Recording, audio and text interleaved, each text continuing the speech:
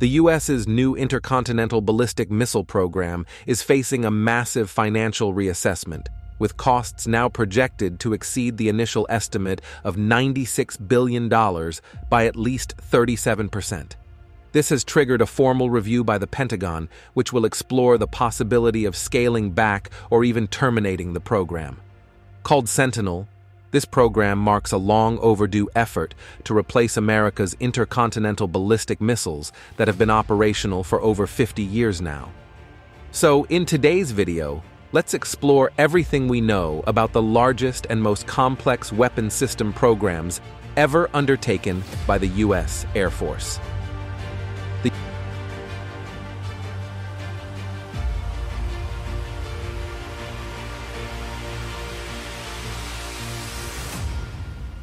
The U.S. nuclear deterrent is built upon three primary weapon systems: intercontinental ballistic missiles, or ICBMs, ballistic missiles launched from submarines, and bombers equipped with nuclear cruise missiles, or gravity bombs. This strategic framework isn't indicative of a desire for war, but rather serves as a deterrent.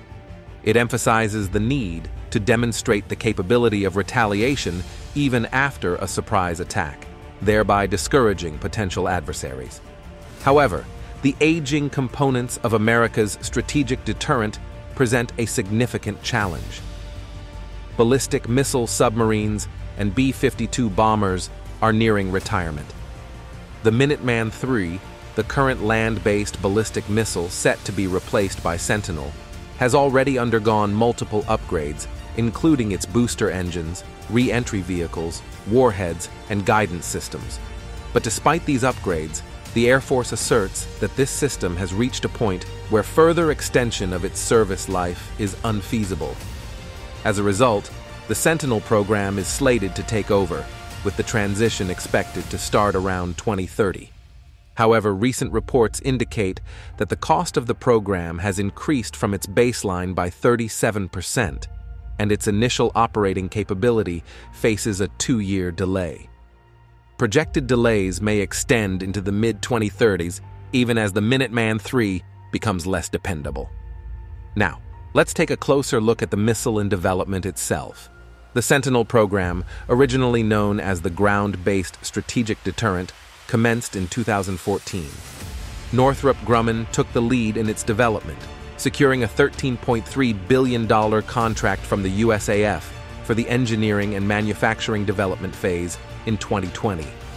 As part of the broader $1.5 trillion U.S. nuclear weapons modernization initiative, the LGM-35 Sentinel program entails the modernization or replacement of the 400 launch facilities, more than 600 missile alert facilities, communication systems, infrastructure, and technologies of the Minuteman III ICBMs. This upgrade will ultimately lead to the decommissioning of the 400 Minuteman ICBMs that are currently active. The LGM-35 Sentinel will incorporate digital engineering and a modular open system architecture for interoperability, reducing lifecycle costs. Its adaptable modular design will tackle evolving threat environments.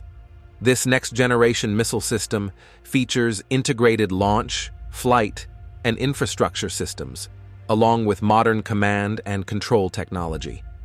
With a range exceeding 5,500 kilometers, the missile reaches any global target within 30 minutes after launch.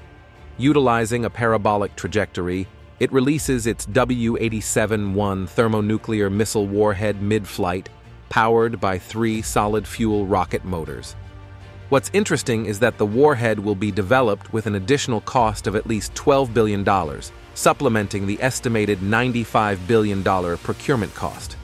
The Mk-21A re-entry vehicle is proposed for carrying the warhead into space, although no official statement has been given on the re-entry vehicle yet.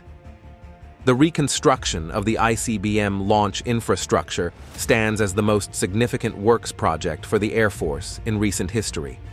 But apart from Northrop Grumman, numerous other subcontractors are also involved, including Lockheed Martin, General Dynamics, Bechtel, Honeywell, Aerojet Rocketdyne, Parsons, Textron, and Clark Construction. So, what do you think?